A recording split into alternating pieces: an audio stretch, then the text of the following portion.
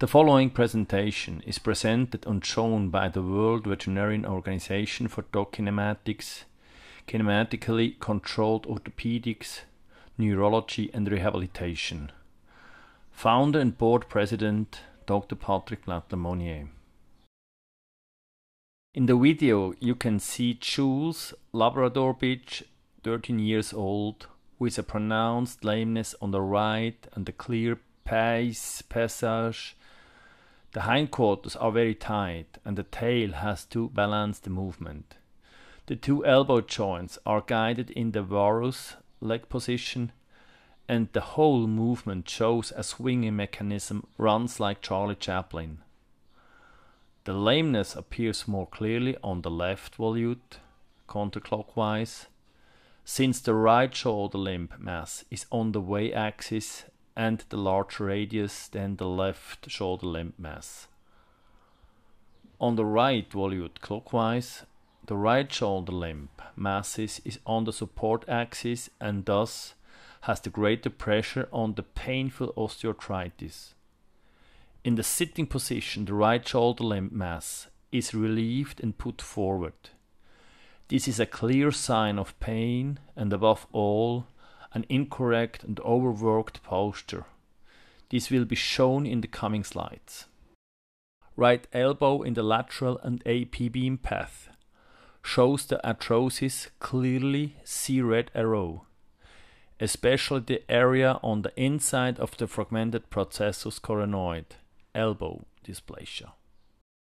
Left elbow, same presentation of osteoarthritis and FPC, coronoid, see red arrow.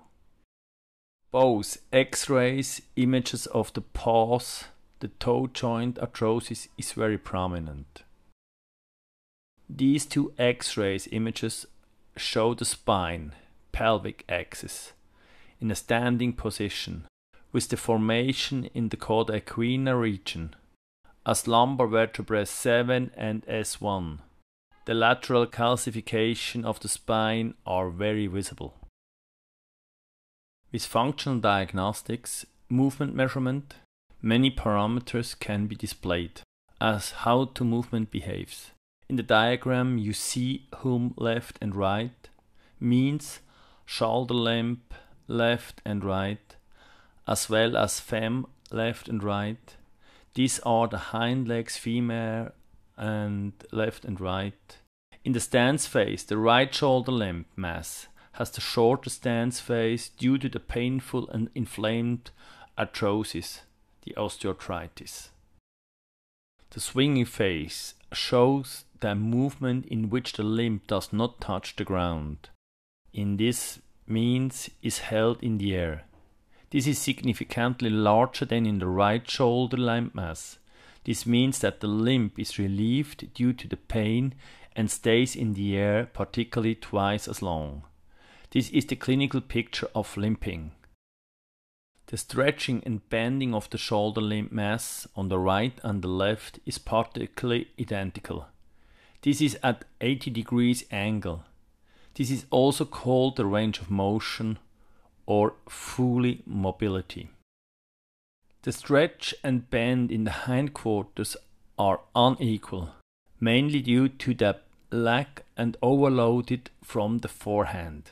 The forehand is the statics and the hindquarters provide the movement, the thrust or push move. In the back right we have a range of motion of 30 degrees, in the back left 60 degrees. This difference is significant.